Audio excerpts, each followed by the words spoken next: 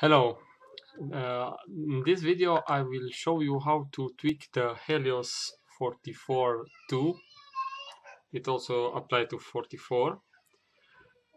Uh, in order to improve the infinity focus for Nikon, where as you can see is uh, the distance can be improved. Infinity means when this rear side of the lens protrudes in the body, and as you see, this is for macro, and for infinity you need this to come as much inside as possible. So uh, this lens have all these lenses have the aperture ring here, and it must be aligned with this red line. But in order to achieve this, they put a small ring inside. After taking out that small ring, you will no longer have this alignment, but will gain a few millimeters depending on the lens. They are not all the same, and you will have more distance to focus. So do not be afraid to use a little force and to unscrew. You don't need any screwdriver, just have to unscrew from these two rings.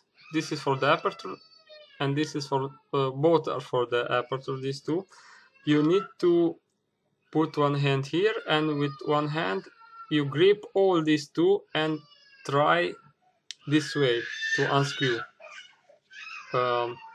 Mine is not very tight, so with patience you have to unscrew all the way, and then without any screw, you will come up with the lens. Oh, mine has already the ring. Oh no, it's not there. It's here, but this ring usually stays here, and in this case it's pretty thick. It's about 2 millimeters. So you just remove this out and screw it back. And after screwing back, now it's going a longer distance. The issues now are that first, you don't have this aligned. The apertures are markings are on this side, and the red line is on the other side.